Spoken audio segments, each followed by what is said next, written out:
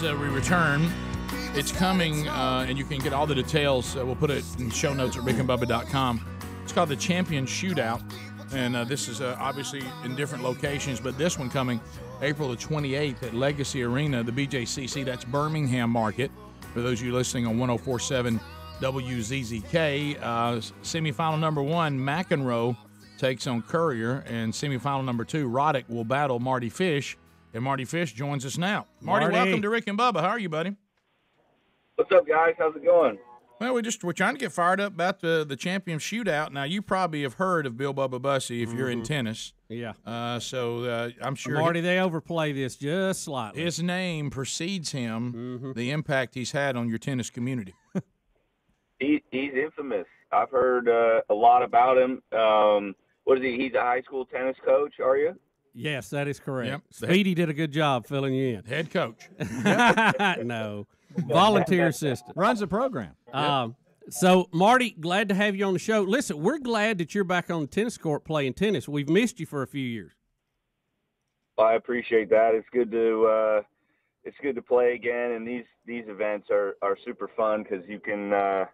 One of the reasons why I like them, apart from just being able to be, playing with my friends and stuff like that, Andy and James and those boys, is kind of crossing generations with some of the guys that you weren't able to compete against on the court. And so, someone like John McEnroe, obviously our careers never crossed paths. So, so it's nice to get on the court with a legend like that, and you watch so much on TV and see so much about some of the old videos of him and Connors and McEnroe and all these guys, and it's just so much fun to kind of get on the court and compete with them. Marty, are you blowing leaves or getting your hair cut? Something was in the background there. What was that? I am. I'm sitting here in the parking lot of a breakfast place, and there's a guy that is blowing leaves underneath, and literally I can't even make it up.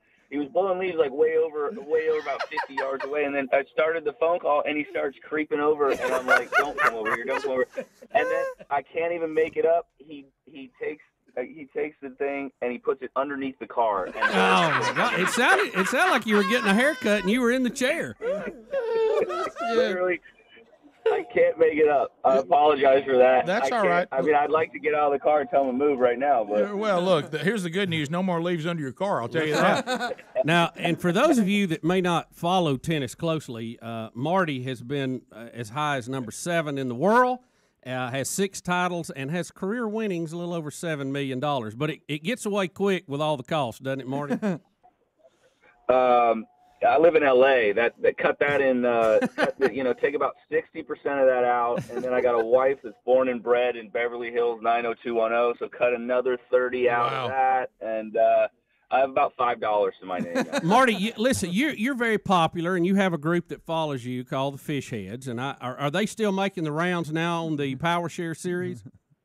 I don't see them much in the Power Shares anymore, but God, it'd be nice to get some out there in Birmingham.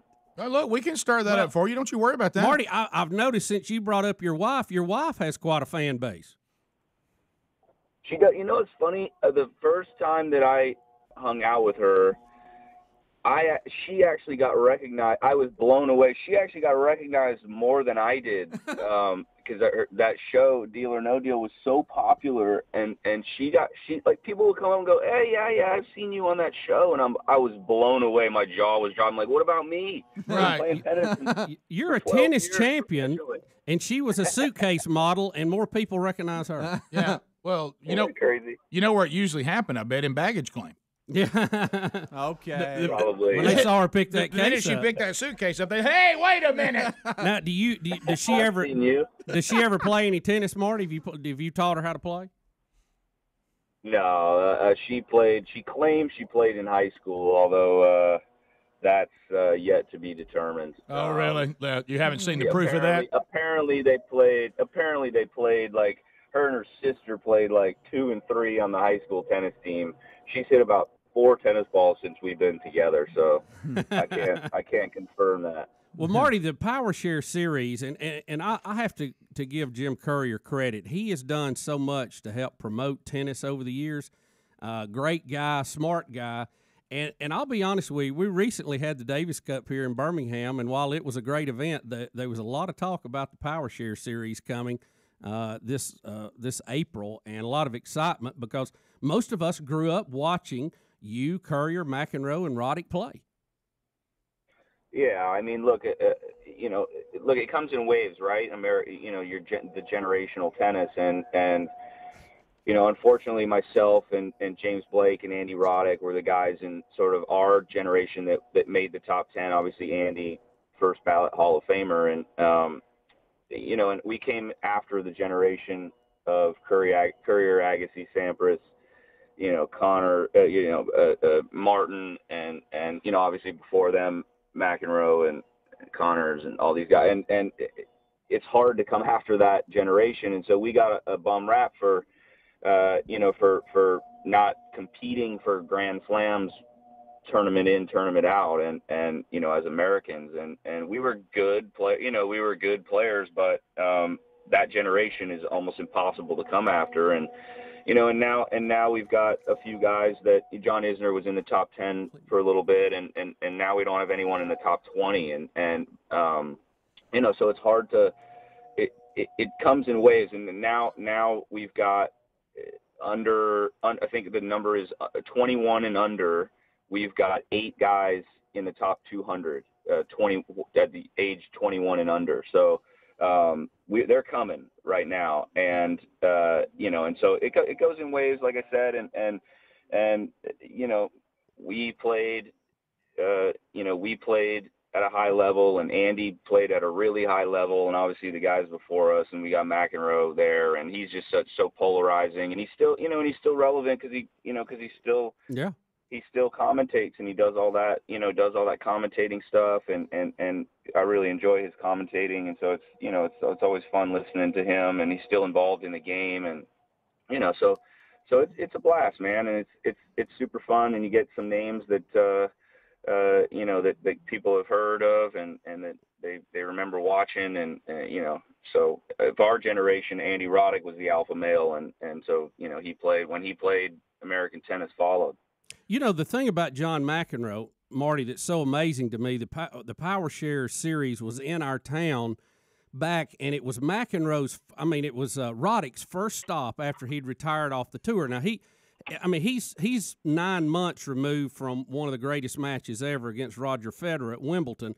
His first Power Share stop, he plays McEnroe, and McEnroe plays him. Point for point, Andy ended up breaking him and then serving out to win like 6-4. But McEnroe's such a smart player. Even at his age and as long as he's been away from the game, he played Andy Roddick right down to the wire, which was amazing to me and just shows how smart he is, because he definitely didn't have the shots to stay with Andy. Well, yeah, look, he's the best, one of the greatest tennis players ever, and he's the best. How old is he now? 50. I don't want to cut him short. Let's just call him 55 right now. He's older than that. 55-year-old. Well, let's call him 57 then. He's the best 57-year-old ever, without question. And when I say he plays a lot of tennis, he plays 8 days a week.